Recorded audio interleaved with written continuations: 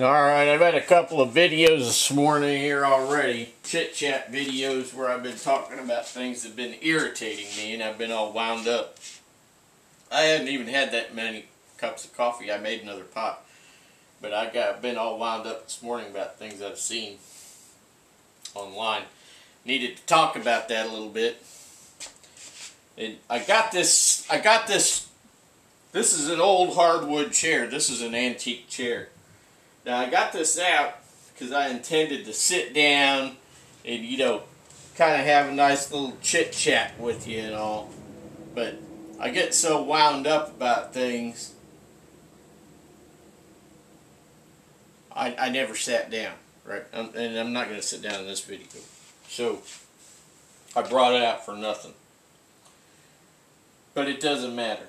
It doesn't matter. Just, you know, getting things out there on video, getting a couple things off my chest, and now I'm going to talk a little bit about something with these patrol packs. So what I got here is I have a medium Alice, no frame, and I have a Spec Ops brand Recon Ruck, no frame, which is basically, it is a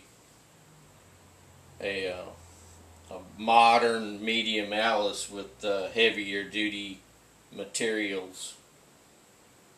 Little bit of difference. Some things good, some things not so good, but it doesn't matter because the baseline, it's a great pack, right?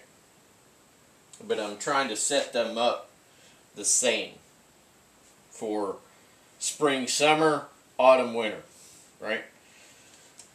So here we got the this is a very old, right? This is a very old medium Alice, no frame. So the thing about the Alice is that it's still viable. I talked about that in the other video. I talked about large and medium a few videos back. The thing is that they are still viable for use even in these modern times. You don't have to buy a $500 or a $1,000 sack in order to, you know, outfit yourself. You could get yourself an old Alice, or you can pick up the Spec Ops. You know, I showed a couple videos just on this where I changed a couple things, got rid of the squeaking because there's a shoulder strap squeaking that will happen if you don't do the mod that I showed you. But that squeaking is gone. There's going to be 2 more pouches added, just like the top 2 on this one. Okay, these are light machine gun pouches. All right, and I got 2 more of these coming in DCU 3 pattern that are going there. I have 3 pouches made by London Bridge and khaki, so I got 3 pouches here, and those 3 khaki pouches will go in this basically the same places as on the Alice, but I've got an issue with the Spec Ops Recon Ruck. Has nothing. It has nothing around here to attach anything, so I'm going to have to sort that out. I've already got a plan. I already got the webbing to do it, so I'm going to sew in webbing so that I can attach the 3 khaki pockets from London Bridge up here. And also I'm gonna sew some Tiger Stripe 1000 denier camouflage to the outside panel of each pouch, right? Kind of break it up just a little bit, and then that way when I put the pouches on, I have a little tiger stripe blended in there. And these Bren gun style pouches I put on here. I did this whole buckle thing here. I changed that whole buckle out on both of them. I did up this camo pattern. And so another thing I did, I'm going to show this to you guys. I talked about this before online. Is I make up these Ovaltine containers. I camo these Ovaltine containers. Now I got stuff for spring, summer, right?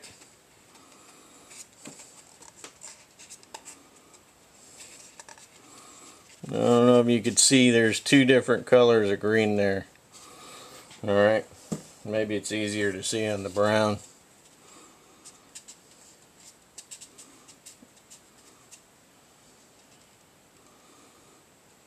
Brown and tan there. Anyway, these go in the little pockets on your Alice ruck and your Alice patrol pack.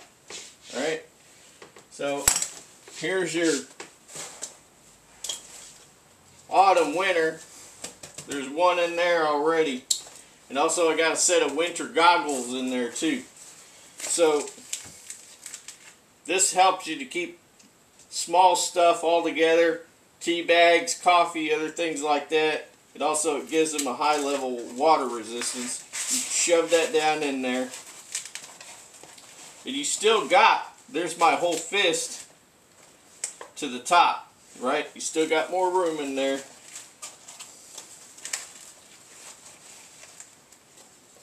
Anyway, it gives a bit of form. It also helps to protect certain small items like tea bags, things like that, right? I mean, I'm just giving you an example. That you can put anything in there you want.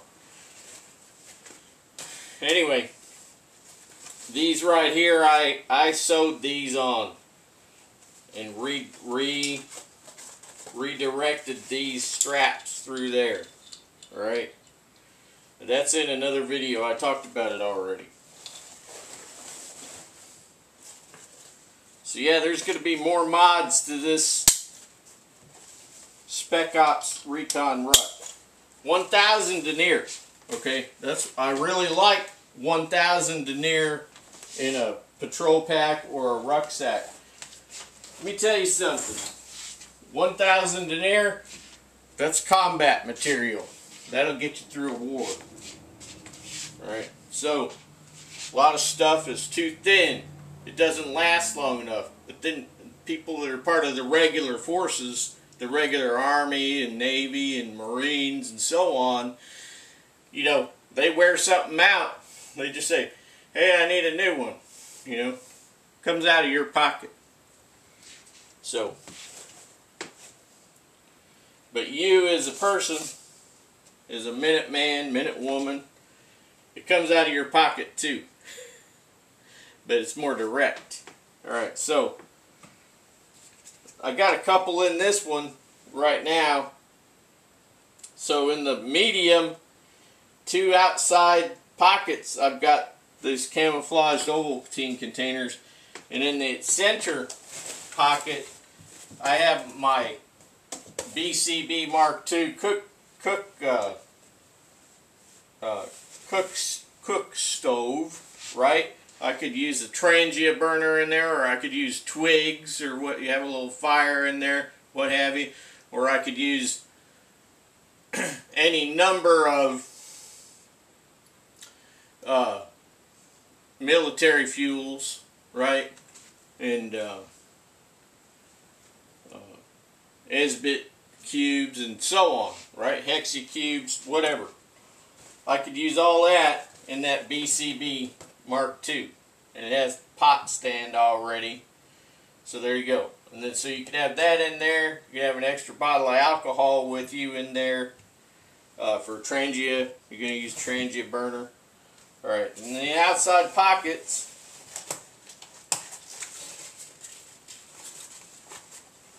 I already had done up these tiger stripe version. Alright, we talked about these before.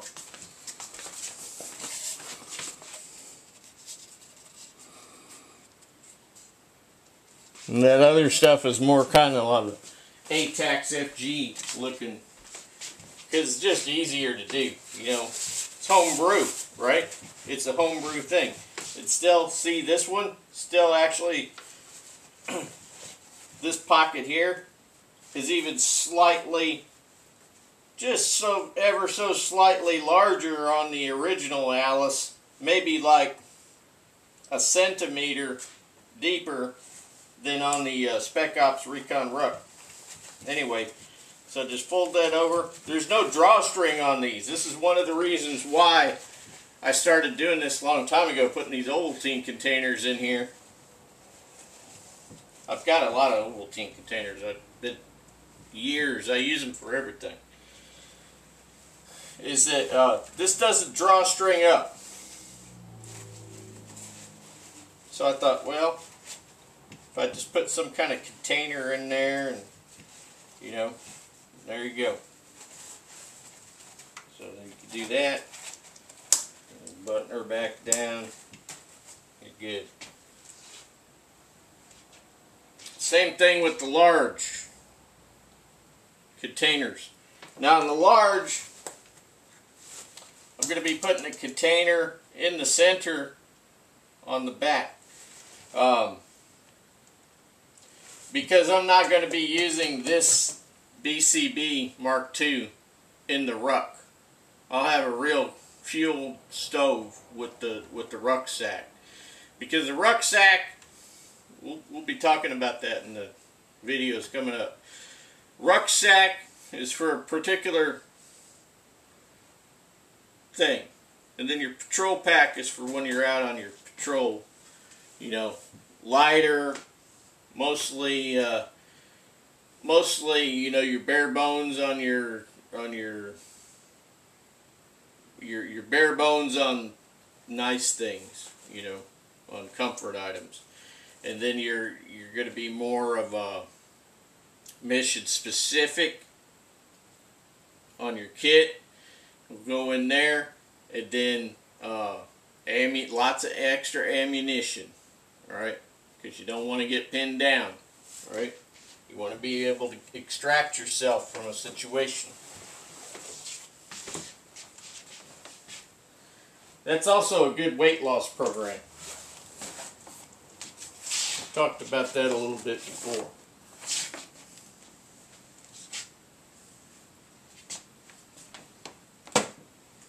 Yeah, so I went ahead and painted up some more of the Ovaltine containers. I'm running out of time again. I run out of time all the time. I never have enough time because I got so many things going on. Yeah, we'll take this last minute here.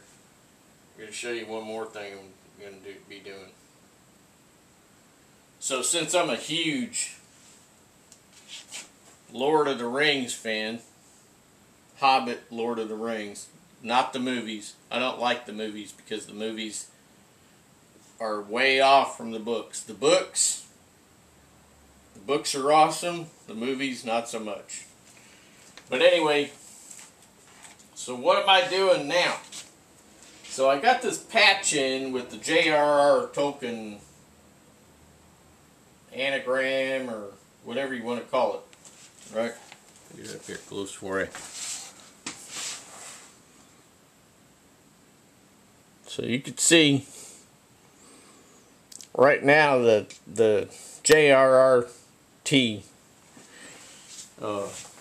is masked off with masking tape, right? So I put it on there, outlined it, cut it out. I got these pieces here because I'm going to use them in the next stage.